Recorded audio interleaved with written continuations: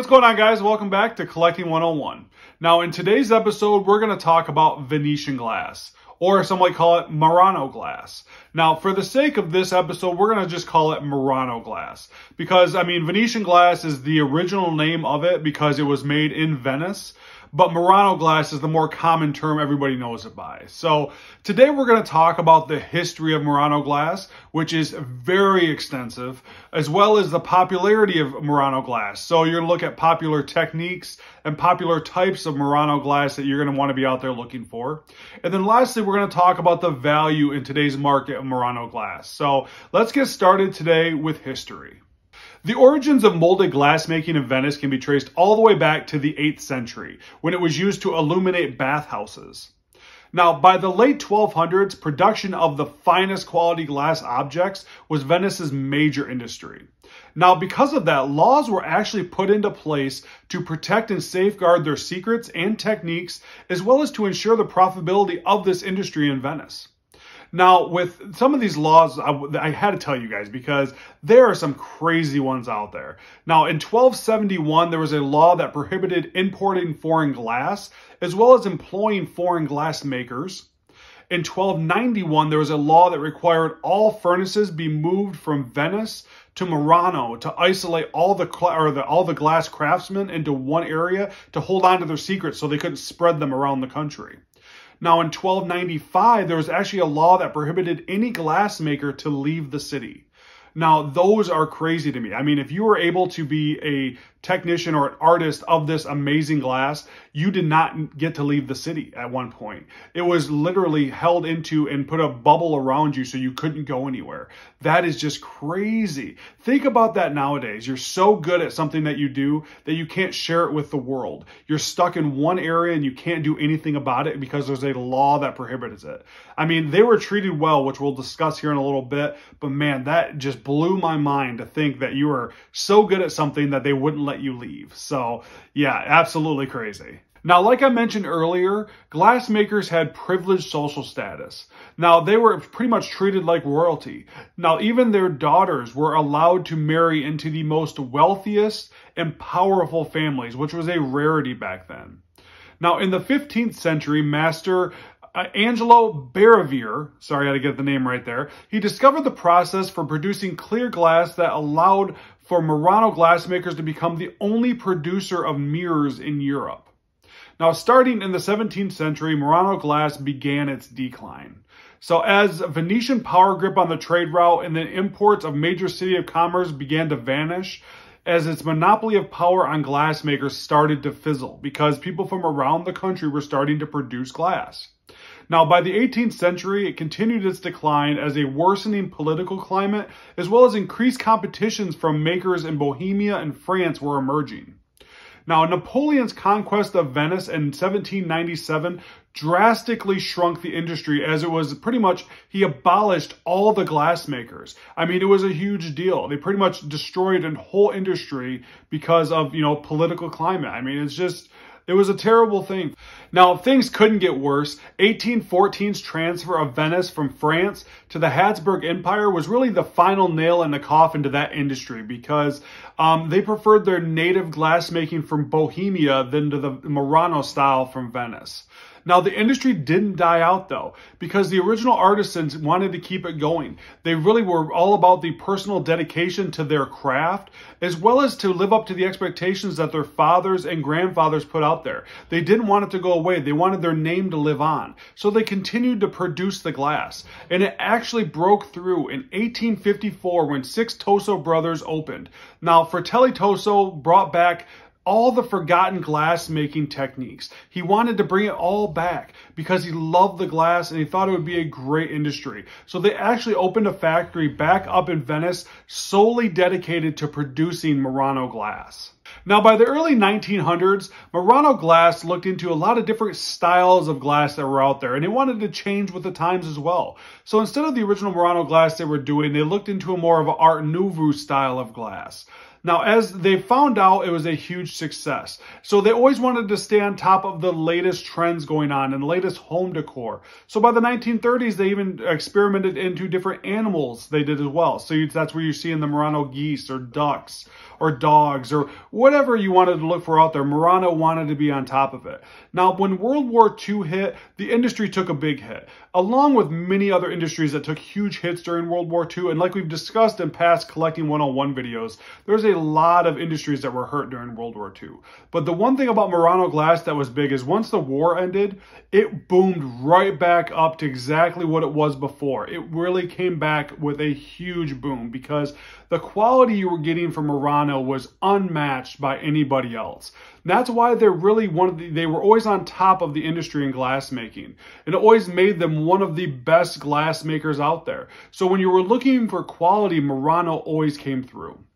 Now, if you're looking to the nowadays times, obviously there's stuff that is made, newer Murano glass still gets made today because the stuff is so popular. It's beautiful. As you guys can see in all these pictures I've been posting so far, the glass is just immaculate. It is some of my favorite glass out there.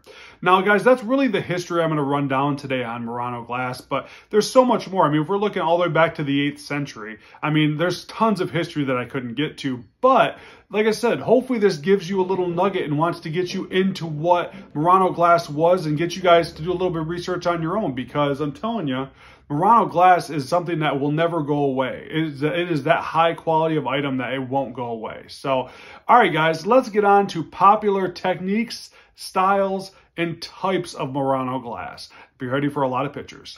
All right, so let's get into the popularity of Murano glass. Now, this will easily be my favorite part of the video because I can show off so many more of these beautiful pieces of glass.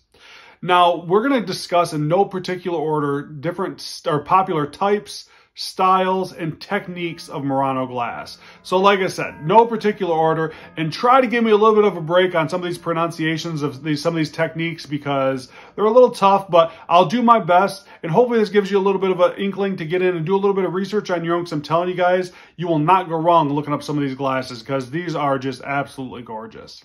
All right, so let's start it off with oxidato, which is the use of fluorohydric acid to etch glass. Again, beautiful pieces, can't go wrong with this kind of stuff. The next one we're going to show you is the alessandrite, which is the use of neodymium oxide put into molten glass that allows the color to change in different lights.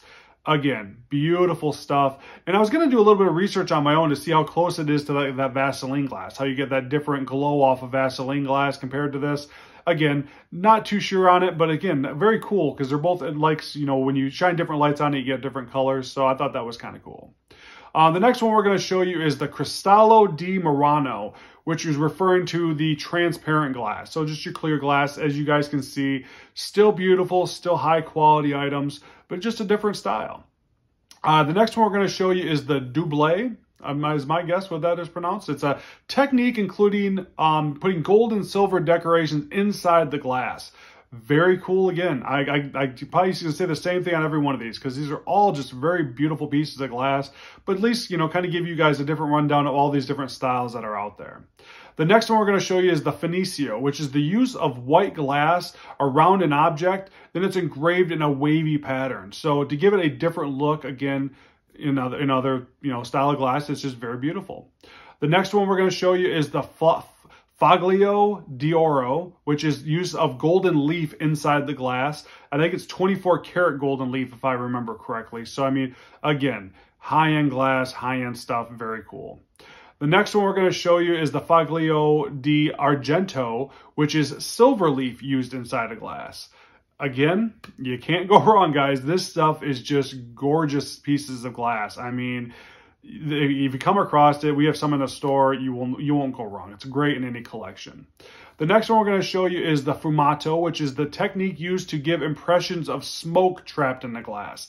Probably close to my favorite. These ones are really cool. You know, give you that illusion of something that's not there. Definitely my kind of thing. I really like this glass. The next one we're going to show you is the Murano, which is glass rods arranged so the cross section displays a certain design inside the glass. I mean, come on. The ideas these guys came up with just to show off their art is just so cool to me. Just, again, you know, a very cool piece. The next one we're going to show you is the Sabbiature, which is the use of an air compressor, sand, or aluminum powder to spray on the glass to cause a microfracture. I mean, come on. It's such a cool industry to be in. In my opinion, like to be able to use all your creative juices to create all these different kinds of glasses is just, it's so cool. And I see why there was laws and secrets and don't tell anybody about it, because they were doing all these amazing things to create these one-of-a-kind pieces. All right, so the next one we're going to show you is a couple types of glass. You got the beadware Murano glass, which again, very cool pieces of glass. And then we're going to show you some of the engraving glass that Murano did. Again, like I said, man, this is, you come across Murano, you guys better pick it up because this stuff is always going to be good sellers. Now, let's get into some of these really cool animals. I want to show you guys a couple of these too, because we do have a couple in the shop. We actually just sold a Murano goose in the shop, but these are just gorgeous. I mean, if you're collecting animals or glass, there's no better way to go than with Murano. I mean, these things are so cool. Now, the next one we're going to show you, probably a little risque. This is the naked ladies. A lot of naked ladies from Murano. So these are just different styles that they went through as well. Very cool pieces, great for house decor. Always something cool, just a cool little fun fact. Anytime I come across naked lady sculptures or men and ladies like kissing in sculptures, I always buy them for my brother. Kind of a little inside joke that we have that, you know, if I ever come across them, I always send them. So every birthday or just randomly, I'll be sending him, you know, random sculptures of naked women and men that are kissing and stuff. Something fun I like to do when I'm at auctions. So always keep my eye out for stuff like that. And then the last thing we're going to do with this whole thing, guys, is I just want to show more glass. That's all I want to do. I love this stuff so much that I think the more I can show you guys, the better. So here's just a bunch more glass that's out there from Murano. There's so many different cool pieces. You know, if there's a style or a technique that you fall in love with, there's so many great pieces out there. Like we talked about in the history section, you're going all the way back to the 8th century. You're not going to have a problem finding some of these, you know, unique pieces. Or you'll have a problem finding the unique pieces, but you won't have a problem adding unique pieces to your collection. So you have, you know, a one-of-a-kind piece, or just in general, you know, all the options that are out there to put in your collection. But yeah, guys, that's just a small sliver of the popularity of you guys. There's so many popular styles, more techniques out there that if you guys really are interested in this stuff, I highly recommend doing research and getting out there and checking out some of this, because there is some really cool pieces out there. So, all right, guys, let's get into the value in today's market for Murano glass. All right, so let's talk about the value of your Murano glass. Now, you guys know me. I always like to start off with condition. And with glass, pottery, it's all the same. You want no chips, no cracks, no repairs. You want a flawless piece because that's going to retain the most amount of value. Now, if it does have a chip or something in it, don't just throw it away. There are people that will buy it, but it drastically affects the value. So make sure you're keeping and taking care of your Murano glass. Now, you might be thinking, how do I know if I have a piece of Murano glass? It's tough. Right now, it's tough because 40% of the market is made up of counterfeit Murano pieces. That is a huge chunk of the market. So you really have to look into a specialist, especially everything pre-1980. I'd recommend going through a specialist. Now, I have a specialist I would recommend to you guys. It's appraiseitnow.com. I've used them. They appraise stuff for me all the time. All you got to do is send in a picture, a small description. It's $25. You get everything back within 48 hours. It comes right back through your email. I've used them. I've insured my stuff through them. Like I said, guys, I highly recommend going through them. They have appraisers all over the world that are experts in these areas of these fields. So I'm telling you, I wouldn't just, you know, take a guess. Go to an expert, have them take a look at it. They'll let you know exactly what you have. They'll give you a value on it, an insurance value on it, and even a longer description than you probably even knew about. So keep in mind, go to appraiseitnow.com, and I'm telling you, use the link in our description, and you guys will get a great deal on a great item and a great service. Now, if you guys have Murano glass that's post-1980, not most of them, all of them should come with a certificate of authenticity. So if you're buying a piece, most of the time, a high-end piece like that, people will hold on to the paperwork. So make sure you check and see if they have their certificate, because if they do, I mean, that makes it a lot easier to identify your piece of Murano glass.